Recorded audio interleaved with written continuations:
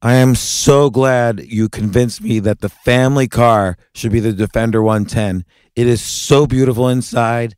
It's so comfortable, and it just feels indestructible. Yes, it really is. I've been waiting a long time for the new model to come out. The Defender 110, I'm telling you, it's my favorite car of all times. It's my third one. You know, I have stories of going off-road. The guy managed the group. He was like, what are you doing in this beautiful car? I'm like, I'm going off-road. He's like, are you sure? Because you can use one of ours. And then they look like Mad Max cars. I'm like, no, we're going to do this. And he was shocked. Wow. Well, it's great because the Defender has been reimagined for 21st century adventure, and its unparalleled off-road ability, as well as its robust interior, are invaluable whether you're headed towards uncharted territory or just a weekend of exploration. The Defender 110 tackles challenging surroundings with absolute confidence. The SUV conveys strength outside and in, featuring peerless technology like an intuitive driver display and an award-winning infotainment system. That's my favorite part, to keep you connected no matter where the journey takes you.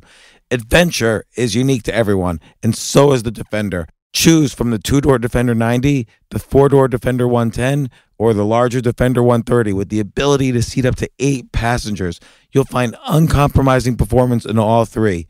So pack up and go even further with the Defender 110. Learn more at LandRoverUSA.com/Defender. These days, we're all investors, trying to be smart with our money despite our worst impulses. But at iShares, we believe that deep down inside of every investor is a better investor. One that's just waiting to be let out. Explore iShares ETFs and insights and let your best investor out. Visit iShares.com for more information. Don't let the mysteries of life scare you away. Instead, ask Altucher. Here's James Altucher.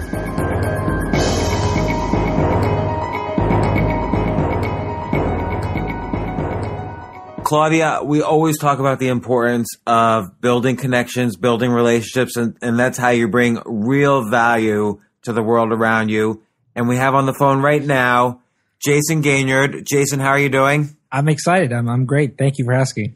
Jayson, you just came out with the book. First off, let me just, before I describe your book, you are beyond a super connector. Way beyond. Like, we met you because you invited me to speak 2 years ago at your Mastermind Talks. I think it was the first one you threw. It was, yeah. And you were just so prepared in every way for that. Like, we did that kind of Google Hangout or webinar beforehand. You sent out letters to everybody. You sent out letters afterwards. You made sure everybody got introduced to each other. He sent me he sent me, the wife of the talent, because they're not supposed to do that. And he sent me a personalized video. So it made me feel really welcome and like I was a part of it, you know? So it was so much work. I couldn't believe how much work he was putting in. And not only that, I was really impressed how, and this was different from other conferences I've been to, Jayson didn't only select the speakers, but Jayson, you also selected all the audience. Like, the audience had to apply to go, and there were hundreds of people in the audience. Yes, yeah, no, for our first event, we had 4,200 entrepreneurs apply. Did you talk to all of them? No, so how we did it, well, I was overwhelmed by that entire application process. I did go through every single application one by one and had to do research on a lot of those people to see if what they said in their application was true, kind of cross-referencing with their LinkedIn profile and stuff like that. And then those who I thought were the right fit, I'd send them an invitation. And when they secured a spot, then I would hold a phone call with them. And in that phone call, I would either allow them to come to the event or I'd refund their ticket. But let me ask you, Jayson, you say in the book that you were broke in 2012, and however, you managed to get 4,500 applications for your first talk. How'd you do that? And I just want to say the book is titled Mastermind Dinners, Build Lifelong Relationships by Connecting Experts, Influencers, and Linchpins.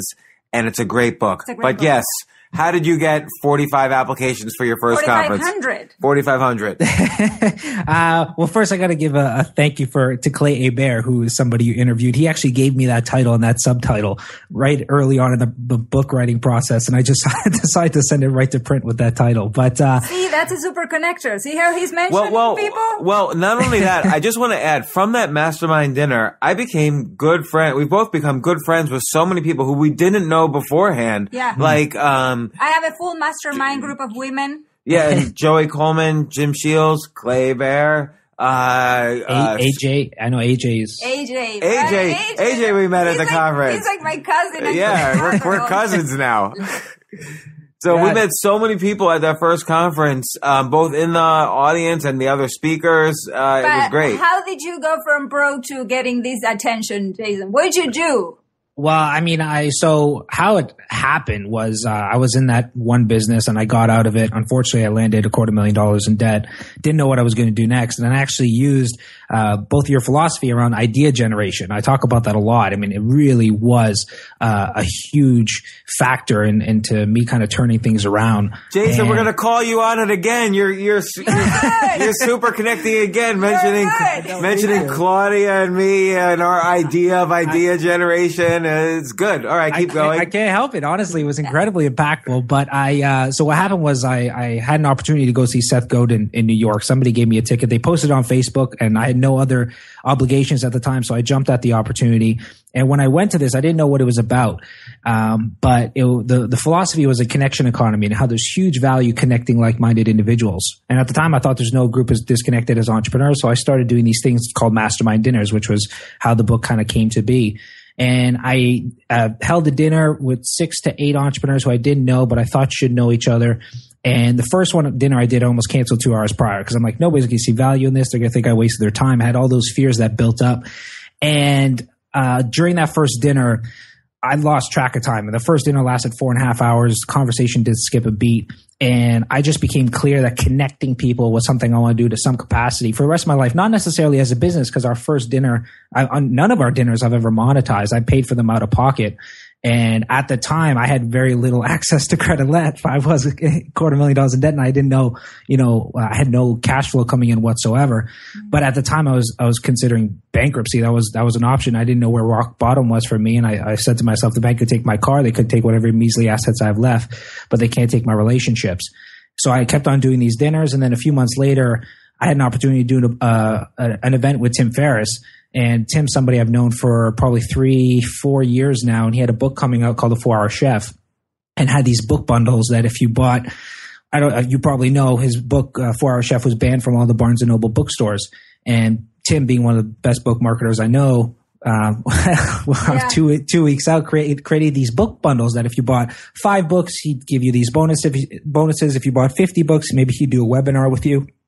And he had this Hail Mary package that if you bought 4,000 books, he would do 2 speaking engagements. And at the time, I'm like, I thought of a friend of mine who puts on these huge entrepreneurial events. I thought this was a great opportunity for him because Tim doesn't speak that often. But the minute I clicked send on that email, I said, you know what, this is a great opportunity for anybody. So I actually emailed Tim directly and I said, I'll take the packages. The package was $84,000. And I didn't have $84,000, but I had to raise that money for the first time. I've never raised money before. My last business, which was a $7-8 million business, I built purely on credit cards. So I was raised that you never ask anything from anybody. You don't ask for handouts, but I had to kind of overcome that fear rather quickly because I had to raise that money. And I extended to Tim that I was going to buy those books. And thankfully, I reached out to 3 people, and 2 of the 3 people gave me the money right away. How did you ask them? Like, what was the reason they gave you the money? Well, I mean, looking back, I mean, it was, it makes no sense why they gave me the money because I was in survival mode. I was $250,000 in debt. This was a business idea that was only a few hours old. I mean, Tim posted that blog post at 4 a.m. my time, and I pulled the trigger on it by 6 a.m. and Tim actually replied to it before he went to sleep. So I had to raise that money pretty much right away. And actually, the person who I took the money, the first person wanted to actually see the numbers. He's a number-driven guy. And I said, I don't have time to deal with numbers now. I'm going to move to the next person. The second person said, yes, I'll lend you the money, but I'd like to talk about like a business venture. And then the third person's just said, I'll give you the money straight out. No questions, no strings attached. We'll talk about it later. I would say the third person probably knew you very well because, you exude integrity. Like that's one thing. If you say something, I'm like, oh, Jayson says, that's it. That's the law. We're doing that. Well, I asked them afterwards and I said, why, there's a couple months later, I said, well, why did you give me the money? Because now looking at Mastermind Talks, it's a big success and it makes sense. But back then it didn't. And he said, I wasn't investing in the business. I was investing in you. And to me, it became clear that when you hit rock bottom in life, you'll be left with two things. One is your word and the integrity of your word, which you just kind of touched on. And the second thing is your network. Or your relationships. Now, let me ask you, Jayson. I send emails to Tim Ferriss. I send emails to a lot of famous people. They never reply to me. But you have a trick about how to do it with the subject line, which I've been trying. Can you tell us about that? Yeah, so there's different ways. There's a great saying in one of my favorite books, 22 Immutable Laws of Marketing, which is what works in the military works in marketing, and that's the unexpected. So I do stuff like audio recordings for emails. I'll do video recordings for emails, and also the subject title. I try to make something that is not too common. Instead of saying, "Hey, I need your help with something," I'll have an open-ended kind of subject line. In the copywriting space, the rule of thumb is every word is designed to lead you to the next word, and every sentence is designed to lead you to the next sentence. So I kind of take the same philosophy, I guess, when it comes to emails, but I do try to go over and above when it comes to those kind of things with doing video emails and audio emails and stuff like that as well that people enjoy. What's some examples of some subject lines that have really worked for you? So I talk about it a little bit in the book, in the context of dinners when reaching out to certain individuals.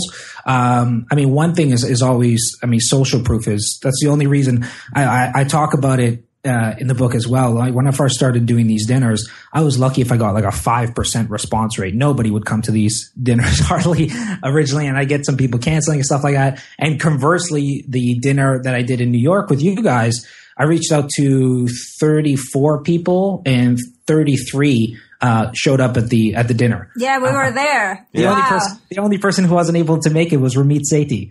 So, that's completely night and day difference. And I really attribute that to putting in the work and social proof over time. So I apply that as well into if somebody I don't know, I usually don't reach out to people cold anymore. I don't feel like I need to. And I'm not in a position either where I'm trying to build a larger network. The people I have in my network right now or the relationships I have, I'm in a much better position to go deep with those relationships instead of expanding. I'm really more about depth instead of breadth. So, James has said that you are 2 degrees of separation from anyone, anywhere. Is that true? That is a very kind blurb for my book. I do appreciate it. But I don't know if I'd say that, but you look, it's incredible. Every time, anytime I want to, and I think we all have this, we're always looking for more people in our network and that kind of stuff and to connect with more people. But every time I've ever really needed something and I've kind of thrown a Hail Mary on Facebook or on Twitter asking if anybody knows a specific individual. I've had introductions to former astronauts and big name entrepreneurs and stuff like that. I'm very blessed. And again, it's one of those things like I always feel like I need to kind of have more people in my network and that kind of stuff. But every time I look back at the people that are already in it, it's kind of like, Dunbar's number, the whole 150, right? If you have 150 amazing people in your network, you really don't need too much more. So again, I'm really in a position where I'm trying to go deeper with those relationships. So Jayson, you've been doing this for not that long, really, and you have an amazing network. Everybody knows who you are. Everybody loves you, and everyone wants to go to your dinners. I'm secretly wanting to do things with you all the time, and I'm sure everyone else is. But my question is, are you actually making money from these? So the dinners, no. Not directly per se. In my last business, I had an e-commerce business, and I wouldn't bat an eye at spending $15,000, $25,000 on marketing with no guaranteed return.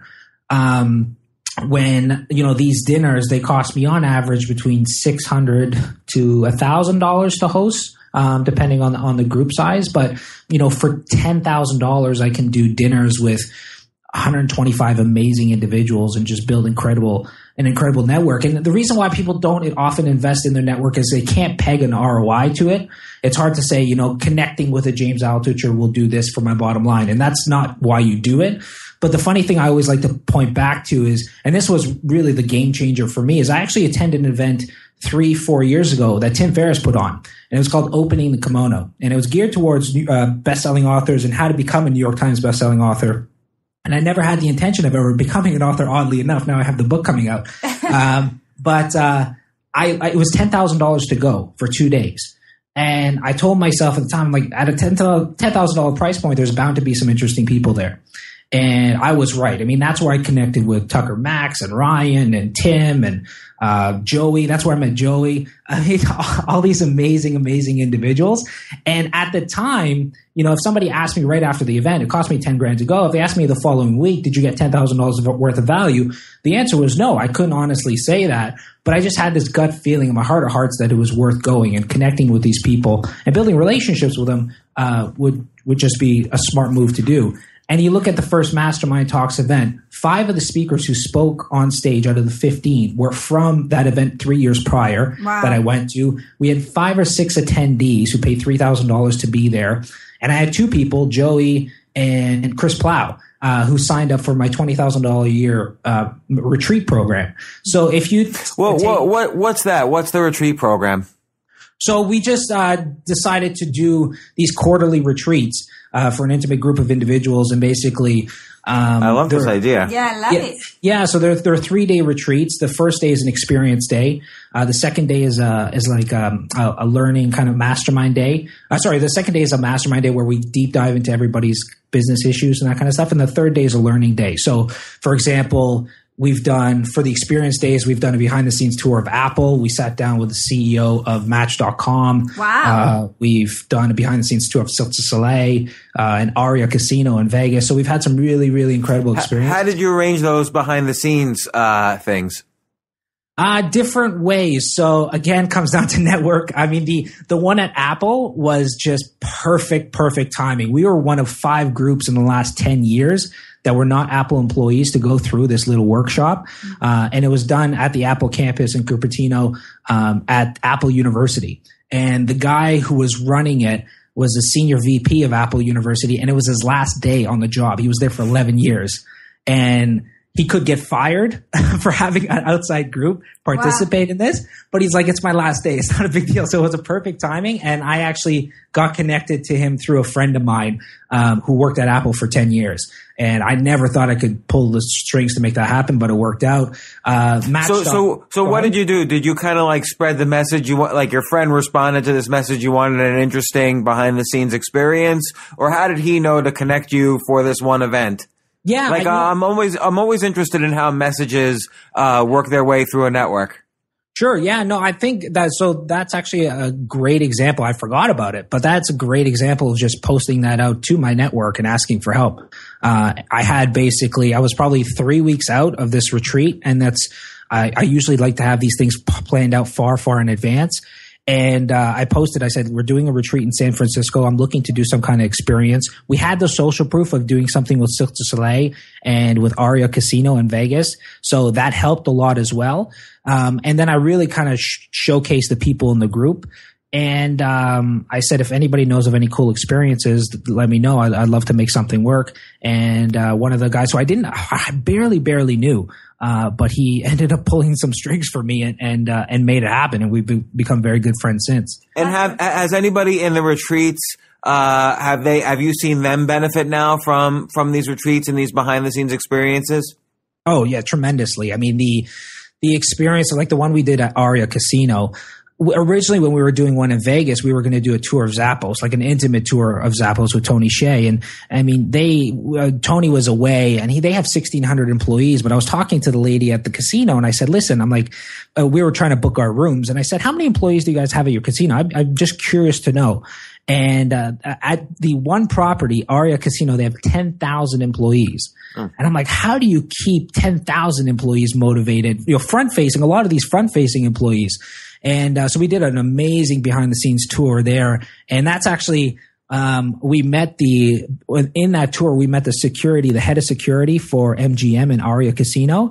And then, at the end of the retreat, I asked the people in the group, I said, I'm going to start picking speakers for Mastermind Talks next year. Who would you like to see speak? And 3 of the people in the group wanted to see the surveillance guy. And I'm like, they won't be able to do it because of, technicalities and legalities and stuff like that. But we had him speak at last year's Mastermind Talks event, and it was fantastic. That's so great. yeah, no, the people in the group get tremendous value from it. Oftentimes from a personal perspective, because that's really what we focus on. Because as entrepreneurs, nobody's telling you or nobody's asking you to, press pause on your life, right? It's go, go, go. Right. And sometimes you just need to pause and reflect. And we want to give entrepreneurs some space. And that's really what the retreats are for. And if somebody wanted to join one of those retreats, it's not that easy, or what would they have to do? So, I guess if you look at Mastermind Talks, the event, we had 4,200 people condensed into a group of 150 the day of the event. And our retreats is a hand select. Actually, you were there at the first event. We had 72 people apply for our retreat program, and we only had 15 spots. Right. So out of the cream of the crop, we had to pick 15 of those 72 to be in our retreat program. But I'm actually they don't know this yet, so I'm breaking this to the world. Breaking news! I'm actually not going to do the retreats anymore. They've been incredible, but I'm very aware that I can put on a world-class conference, and that's what I'm best at. So I'm going to focus all my energy on Mastermind Talks in the future, because these retreats are like mini events, but I'm doing Mastermind Talks, and I'm also going to do a spouse retreat event in the future, which I'm really excited about. So you're going to put on these mastermind conferences, and there's a good profit. Usually I find companies that put on conferences don't make a good margin on them. They put on conferences as loss leaders to upsell other products. Sure. Yeah. And that's the traditional model. I have a friend of mine that the space they're in, they run the biggest events in Canada, and their customers are the sponsors. Visa will come on board and say, we want to do an event. We need 1,200 entrepreneurs in seats, and you go find them, and they'll sell tickets for that. But their job really is to cater to the sponsor. We're very different. And thankfully, just given our model, I didn't have any money when I was doing the first Mastermind Talks event. As you know, I don't pay any of the speakers. The deal with Tim was the only deal I ever had with anybody. And since then, there's been a strong precedent. We don't pay anything. We'll buy people's books and stuff like that, but we don't pay for speakers. And in the event space, the majority of your revenues go towards speaker fees, right? You'll pay, $200,000, $300,000 in speaker fees. Instead, we have a $25,000 prize. So that frees up a lot of capital in that sense. And given the price point of our events as well, this event, we just sold out this morning. I posted it to Facebook. We're 98 days away from our next event. We just sold out. And, but it's $5,000 to $6,000 to attend. Right. So it's a premium event. With that said, we don't have any sponsors. And if we can crack the sponsorship nut, then maybe, we'll be even more profitable. But we're still very, very profitable given our model. Yeah, $5,000 and you sell out. How many people attend?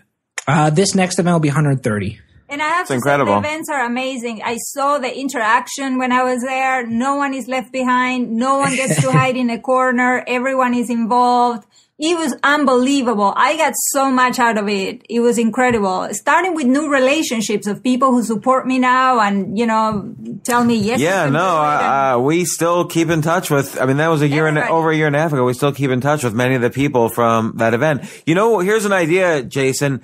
You're so good at it. I'm not that good at it. But we always like the idea of having a dinner in New York of interesting people and creatives and entrepreneurs. Cause I think there's not enough mixture between creatives and let's say tech and other kinds of entrepreneurs. Sure. And someone like us should hire someone like you to organize the dinner. That's another business line for you. Yeah, opportunities are definitely abundant, and it's hard to kind of stay on track. But that is definitely. I know you've probably been idea generating for me every once in a while. So, I'll definitely consider that. What's next? So you're going to do this event coming up in 100 days. What's after that? Honestly, I mean, I live my life one Mastermind Talks event at a time. Like I posted on Facebook this morning, we just sold out, and now this is when the work truly begins. Raising the bar year over year is a terrifying proposition. I mean, because the first event went so well, there was a ton of pressure on the second event, and this third event I actually almost canceled in July. We already pre-sold $150,000 in tickets, and I almost canceled it because I wasn't 100% confident I could raise the bar. What does it mean, raise the bar? Like, what are you going to do in this event that raises the bar? I mean, there's a couple things. I mean, year over year, one of the things that really kind of raises the bar is we increase the quality of people in attendance. That's how we scale the event. Usually when you have a successful event, conventional wisdom is, have double the people or do multiple events. And to me, just something like this, again, when there's such a focus on community, we don't want to scale it that way. Instead, we want better quality people. That is such an important key. And I think people do not realize that's how you actually increase the network, not by increasing the size, but increasing the quality. Exactly. Yeah. So, I mean, we have some phenomenal people on board this year. Tucker will be there this year. Tim is there again. We have just some amazing, amazing people. I mean, I'm very grateful to be able to put all these people in a room, and that's where the value is. So it doesn't matter. If anything, we're changing it up in the sense that we're moving away from speakers speaking from the stage and leveraging more the people in the room. The wisdom of the people in the room, because there's so many brilliant people. So as you know, we do those roundtables, which are the highest rated aspect of our events. So it's more like that. But again, kind of somewhat along the same lines of our retreats. It's really the reason we're doing it in Napa Valley. I mean, Napa Valley is beautiful. It's significantly more expensive for us to host it in Napa Valley, but it's a setting that takes people away from the busyness of their day-to-day lives. So if we do it in San Francisco and you're flying in from New York, it's just another busy city. So we want people to disconnect so that they can really kind of create genuine connections with other attendees and stuff like that. So it's giving them more space. That's the toughest part, is there's an elegance in removing things, but increasing the value. So, not everybody will, of course, go to one of your events, and not everyone's going to throw a conference. But let's say someone wants to throw a good dinner, a good networking dinner of, entrepreneurs or interesting people or whatever. What are some tips that they should do? Yeah, so I think one of the biggest factors is, one philosophy is uncommon commonalities. There has to be some kind of unifying commonality amongst everybody at the dinner table. Could be that they're all entrepreneurs, could be that they're all artists, could be that they're all in the top 1% of their craft. But there has to be some kind of uncommon commonality that they all share. And you don't want people at too far the extremes. You don't want people who are all startups and then have somebody there with $100 million business, because it's too big of a gap. But there is value in just connecting people who are just amazing people. Like the process I use to select people for Mastermind Talks is not based on how big their business is or what their online resume says. Is at the end of every phone call, if I don't know them personally already or intimately, I ask myself, would I want to have dinner with this person? So amazing people are really the people I bring into a Mastermind Talks event. And the same thing with a dinner. I try to have no duds to a certain degree. So and it shows. I mean, I remember the last dinner, James was next to AJ, and it was impossible to break the barrier around them. They just sort of went into the AJ James energy situation. It was they loved each other. Yeah, no, and that's one thing I did at that dinner was seating arrangements.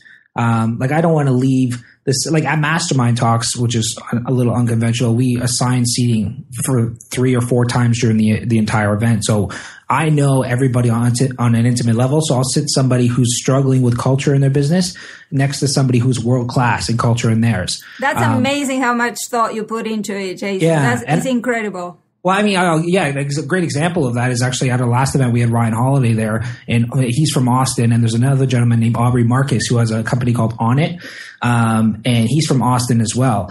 And I had a gut feeling these two guys should know each other. And obviously Ryan used to work with Robert Greene, and Aubrey Marcus is a huge fan of Robert Greene. And since they met at the event, they've become friends, and Ryan was at his big opening of his new gym and stuff like that. So that to me is that's my biggest payoff payoff. When I see people connect and I see those relationships going, like you and AJ, I mean, to me, that's the biggest payoff of all time.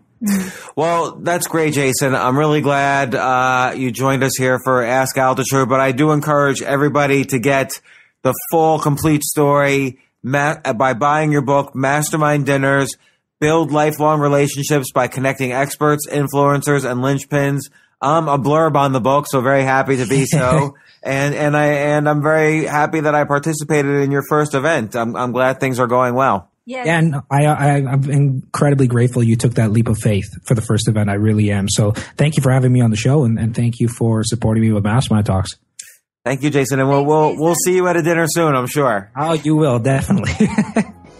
Okay. Bye, Jayson. Bye-bye. Bye. See you guys. Now that's what we call done. Visit StansberryRadioChooseYourself.com to download our free report called the Choose Yourself Stories and check back daily for more Ask Altucher.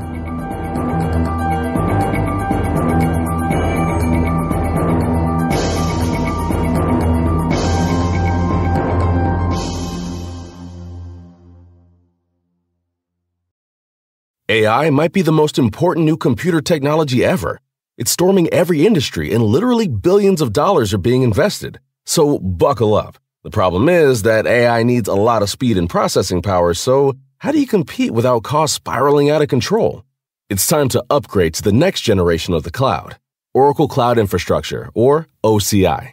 OCI is a single platform for your infrastructure, database, application development, and AI needs. OCI has 4 to 8 times the bandwidth of other clouds, offers one consistent price instead of variable regional pricing, and of course, nobody does data better than Oracle. So now you can train your AI models at twice the speed and less than half the cost of other clouds. If you want to do more and spend less, like Uber, 8x8, and Databricks Mosaic, take a free test drive of OCI at oracle.com/advance. That's oracle.com/advance. oracle.com/advance.